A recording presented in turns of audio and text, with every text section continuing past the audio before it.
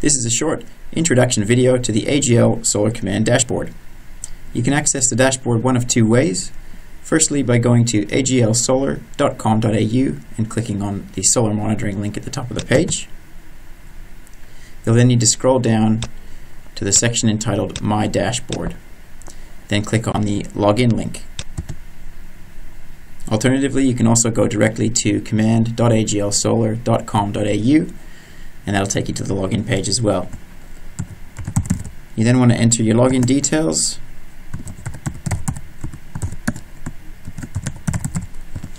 and click Login.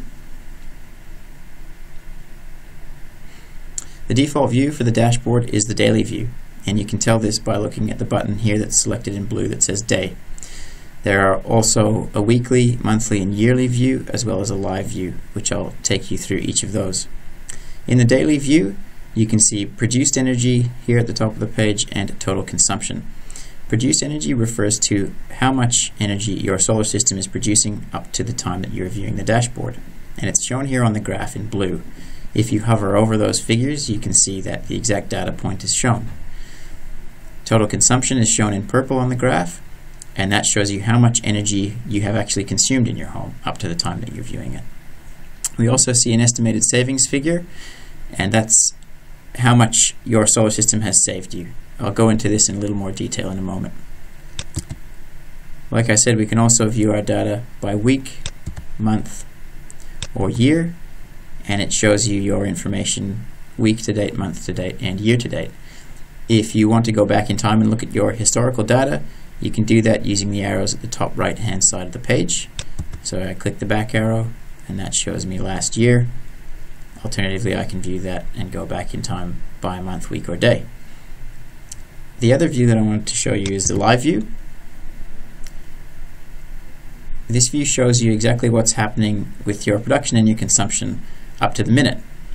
The reason why this view is very handy is because it's updated every 30 seconds. So if you want to tell how much a specific appliance is using in your home, for example your kettle, you can run off to the kitchen, switch on your kettle, come back to your dashboard and see how much your consumption line of your dashboard is spiking.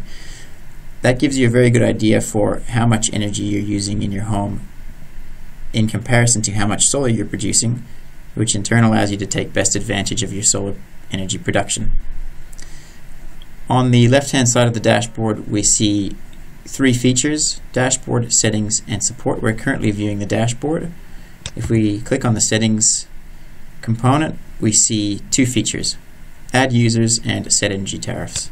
Add users simply allows you to add additional users to view your dashboard, and you enter their email address and click add user.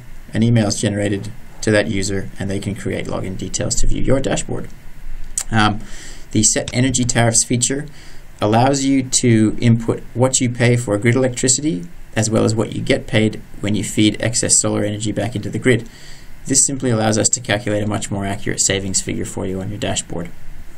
The support tab has frequently asked questions as well as contact details for our customer service team. By clicking on any one of those questions, the answer drops down for you to read, and you can see contact details are over here on the right hand side. That's everything I wanted to show you about the dashboard for now. Thanks for watching.